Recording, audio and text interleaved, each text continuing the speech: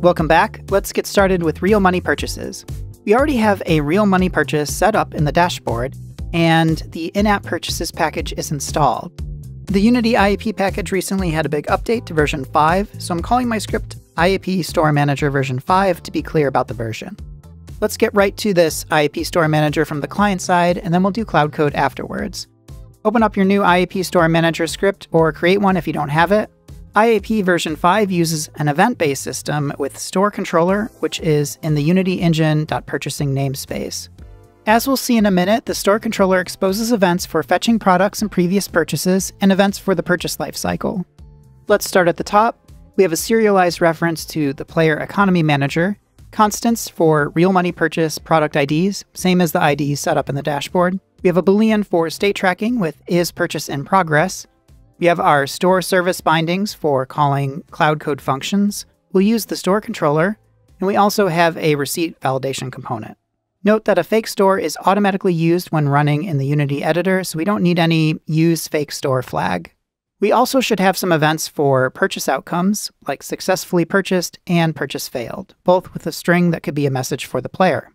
Let's move on to the initialization flow. In Start, we set up event subscription to economy config synced, and create our Cloud Code Bindings instance. Let's look back at the Player Economy Manager as a refresher on the initialization flow we're using here. In the Economy Manager, we're firing this event after we sync with our economy configuration, and this sync happens when the player is signed in.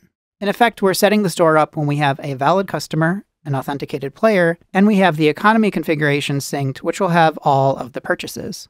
When the economy config syncs, we set up the IAP system in the initialize IAP async method. Let's take a look at that next. We first get the store controller using Unity IAP services.storeController. We attach event handlers for purchase events in subscribe IAP events. We'll look at that in a moment. We then call connect to establish connection with the store. And once connected, we fetch products asynchronously. For products, we'll create a list of product definitions and then do a check in case the list is empty. And then we'll call fetch products with that list and initialize receipt validators if needed. Fetch products is an asynchronous operation that queries the platform store like Google Play, Apple App Store, etc. with your product IDs. This is like asking the store, hey, I want to sell products with these IDs. What are their current prices and details? And then the store responds with the latest information in the user's local currency and language. We're, of course, configuring the products via code from the Unity Economy Dashboard's real money purchase configuration, but you can also use the IAP catalog system.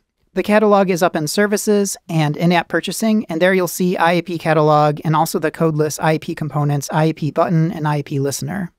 We've already set up real money purchases in the dashboard, so we'll add the products directly from the configuration in the economy service. But if you're using the IAP catalog instead of the economy configuration, you would need to load products a little bit differently, and I'll show you that a little bit later. Back in the IAP Store Manager, let's move on to build product definitions from economy. In build product definitions from economy, we prepare our product definitions list. We get a list of real money purchase definitions from the economy configuration and then convert those definitions into IAP product definition objects. That is, for each purchase in the real money purchases, we create a product definition with the appropriate product ID and type, which is going to be consumable. So we're assuming that all real money purchases in the economy config are consumables, items that can be purchased multiple times. If you have a non-consumable product like removing ads, you should handle that in the IAP catalog or directly in code, since it's not relevant to the game economy and therefore can't be set up in the economy resources dashboard. If you need different IDs per platform, you can specify them, but the recommended approach is using the same ID across all platforms where possible. As we saw before, we return this list of product definitions so the products can be passed to Store Controller fetch products so Unity IAP knows about them. If you do use the IAP catalog and aren't using the buttons or listeners, here is a method to build and fetch the products from the IAP catalog JSON file. We load the JSON with product catalog, load default catalog, convert its items into product definitions, and then call fetch products to retrieve prices and metadata from the store. Note that there's also a catalog provider class, and it's not the same as the IAP catalog JSON. Catalog provider is only a manual container you populate in code with product definitions, just saying that to prevent confusion. The last method we called in initialize IAP is initialize receipt validator. This method sets up the cross-platform validator that verifies purchase receipts are legitimate, which is crucial for protecting your game's economy and revenue. We skip validation in the editor, but in builds, we simply check if the current platform is Android. In IAP version 5, Apple uses StoreKit 2, which handles receipt validation internally, so we only need cross-platform validator for Google Play. The cross-platform validator constructor takes two parameters, the Google Play public key, obfuscated in the Google Play Tangle data, and our application's bundle identifier. The validation system helps prevent common fraud attempts by verifying digital signatures on purchase receipts, ensuring they come from legitimate app stores and haven't been tampered with. It's a good first line of defense against basic fraud attempts, though we'll take things further with additional server-side validation. Let's next look at our event handlers. We have onProductsFetched, called when products are successfully retrieved from the store, and then we have onPurchasesFetched, which is called when past purchases are retrieved. If the player has a subscription or non-consumable, like DLC, you'll want to restore these purchases after a player has reinstalled the game. Restore Transactions is on the store controller. We have our purchase lifecycle events, and then of course we handle failures through event handlers, and these each provide detailed information to help identify and fix any issues. Let's go through all these event handlers. On products fetched, we fetch past purchases and log the available products. And all of these other handlers, we're just doing logging. All right, I want to move on to the purchase flow, so pause if you want to copy this.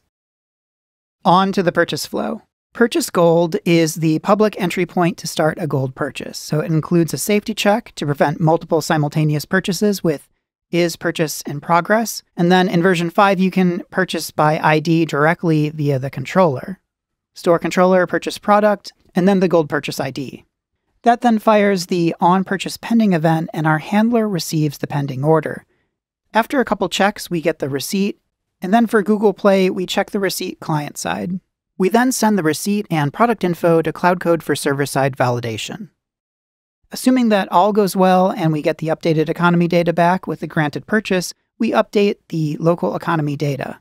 And then we confirm the purchase with confirm purchase pending order after everything succeeds. You'll probably want to comment out the CloudCode function initially since we haven't written it yet.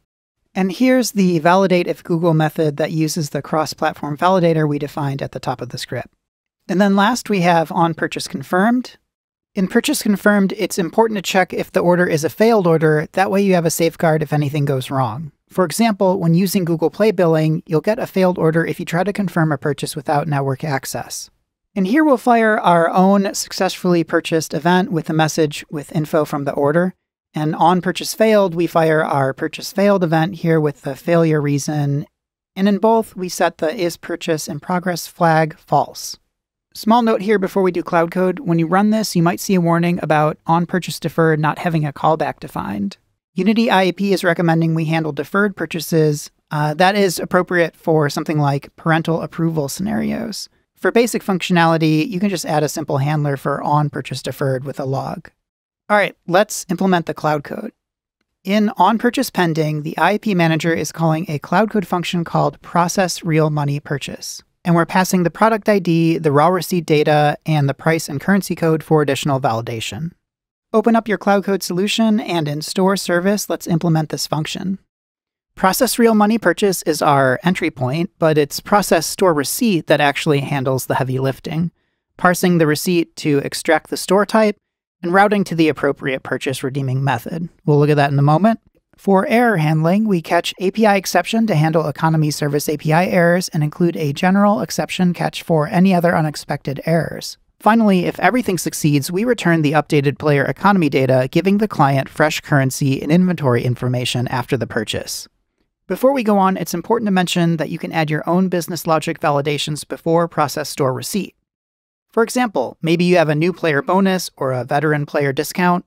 You can check for that in a validate player eligibility method. And these validations would run in CloudCode right here before we process the receipt. You'll also want to have the same validation logic client-side because a player shouldn't be able to purchase something they aren't eligible for. This dual validation or authoritative server validation means we have the client validating for the UX, and it saves you money on the server call, but the server has the final authority. Again, the advantage with CloudCode is that this custom validation can't be bypassed by hacks, and you maintain full control over your game's purchase policies. Let's move on to look at ProcessStoreReceipt. First, we parse the receipt to determine which store the purchase originated from. The receipt structure includes the store, which identifies the platform, Google Play, Apple, or Fake, and a payload, which contains the actual receipt from the store. If the store is fake, we call apply purchase rewards from configuration. We want to test the IAP flow in the editor without requiring store connections. Let's first look at the redeem store methods for Google and Apple, and then we'll look at fake store purchase granting. For Google Play purchases, create a player purchase Google Play Store request with product ID, extracted Google receipt, JSON, and signature, and the local cost and currency code. Above, you'll need to parse the nested JSON payload to extract the receipt data and the signature the purchase request needs. Then call redeem Google Play Purchase Async to validate the receipt against Google servers and apply the purchase rewards. For Apple App Store purchases, create a player purchase Apple App Store request with similar parameters, only here we can directly use the string receipt data. Call redeem Apple App Store Purchase Async to validate against Apple servers and apply the purchase rewards. Above, in Process Real Money Purchase, we're returning updated economy data to the client, which will include the rewards, but here we have logging of the exact rewards and the purchase result, which you may also want to return to the player. And now for the fake store, for testing, we grant rewards manually through apply purchase rewards from configuration, which fetches the economy configuration, looks up the purchase definition. We're trying to find the real money purchase by ID using get real money purchase from config, and then we grant rewards with distribute configured rewards. Let's look at get real money purchase from config. Here we're looking through the player's economy configuration to find a real money purchase by its ID. We loop through each config result and use actual instance to directly check if it's a real money purchase resource with the matching ID. If we find a match, we return it immediately. If it's not a real money purchase resource or the ID doesn't match, it's probably a currency, item, or virtual purchase, so we simply continue to the next result. And now let's look at distribute configured rewards. This method takes in the rewards list returned from a purchase and processes each one by extracting the reward's resource ID and amount, looking up what kind of resource it is, currency or inventory item, by comparing it against the synced economy configuration, and then it grants the correct reward using the appropriate economy API. Both of these new methods better fit the general responsibilities of our player economy service, so let's implement them there. getResourceType searches through the player's configuration results using actual instance to directly identify the resource type. We're accessing the actual resource object that's stored inside each wrapper, then using pattern matching with guard clauses to determine both the type and ID match. The pattern matching performs type checking, casting, and condition testing in one step. If actual instance is a currency resource with a matching ID, it gets cast to the currency variable and we return the string currency. And of course, then we do the same for inventory item resource. The when currency ID is equal to resource ID, that part's called a guard clause, and it adds an additional condition that must be true for the pattern to match. That way we can check both the type and ID in a single expression. We can also broaden this method to handle purchase types if it makes sense for this method to be a comprehensive resource type detector. In this case, distinguishing between currencies and items is important because the economy API treats them differently.